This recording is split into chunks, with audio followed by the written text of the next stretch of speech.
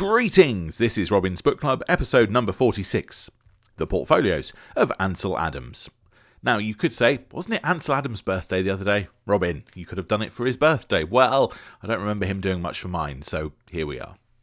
Now, I have the paperback version of this book, which was reprinted in 2006. You will find some original printings and some reprintings from the 1980s. You can find it online, and I have included an affiliate link in the description. So if you want to go and check out this book, and thank you to those of you who are using the affiliate links. It's quite a remarkable thing. Anyway, what to say about Ansel Adams? Well, we'll come on to a couple of my favourites at the end, and in fact, just some thoughts that I've got about his work in general. That will be at the end of the video, but I would like to read just a few little sections from the introduction. So there's separate introductions to each portfolio, and John Sarkowski wrote an introduction to the whole book.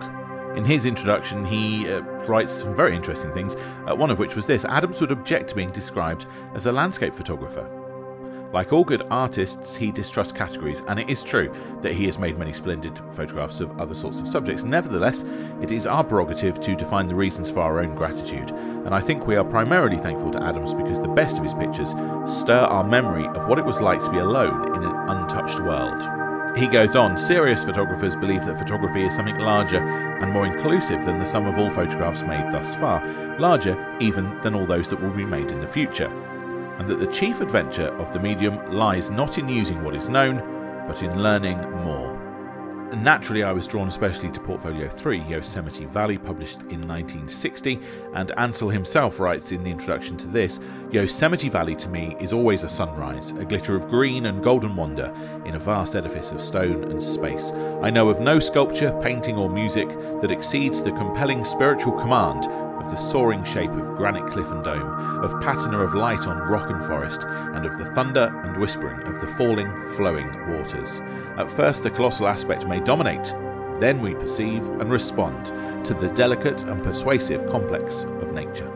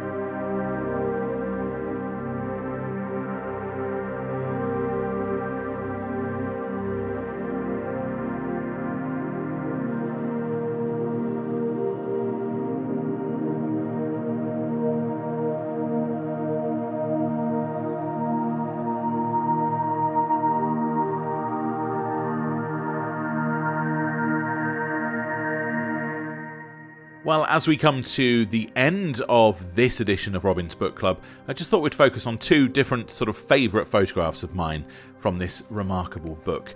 This could only be taken in that one place, couldn't it? It needs to be made in a specific place, so it's very hard for those of us who don't live there to imagine taking a photograph like this. Okay, it's technically excellent and all the rest of it, but it relies very much on its sense of geography, on being there in that moment. Well, okay, that's something to aspire to, even if we don't have the ability to be in that place. But take this photo, for example. Any of us could take a photograph like this. Whether any of us could take a photograph like this so well as this, well, that's a matter for debate.